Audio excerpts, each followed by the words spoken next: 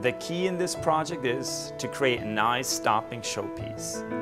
All of my designs work from a drawing into a three-dimensional foam core model so I can see what the form will look like. And then I work with the final medium, which in our case right here is dead dough. And dead dough, all it is dough without yeast and some natural colors. I always start my designs from a drawing, then develop it into a three-dimensional foam core model, and then here we have the final concept. This is meant to be put into a window display to attract new customers so that will help increase your sales. So what we have here is a large piece of decorative dead dough, and what we're going to do is build a little showpiece. We're going to take these molds that are created by Michael Joy, and we're going to just emboss them into the actual dough.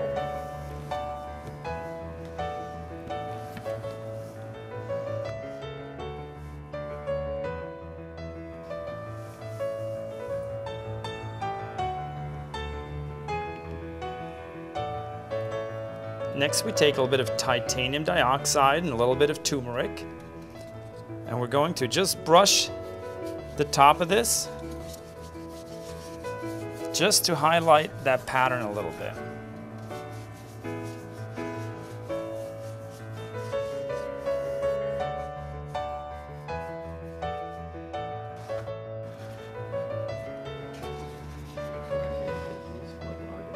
These are templates that I drew for this particular showpiece, and I'm just laying them out to see how much I can get out of one piece. So out of this dough, I can pretty much lay out my whole showpiece. 3 parts that are going to stand up on a base, and I want to work with the same color palette for this one. What I do is I use an X-Acto blade, and I start cutting away at this.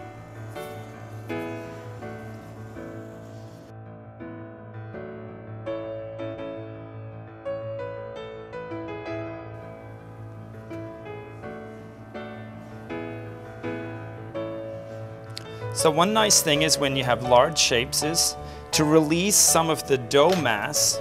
It's going to prohibit bubbling on the finished piece, and also is going to bake it quicker so I can get a much more rigid shape on the final product. One way to retain my shapes of cutout pieces, I lay them underneath my parchment paper. I pick the cutout shape up, and now any distortion I can recreate just using my bottom piece as a template. One thing you want to do though is, before you bake it, remove the template so they can reuse it for future projects.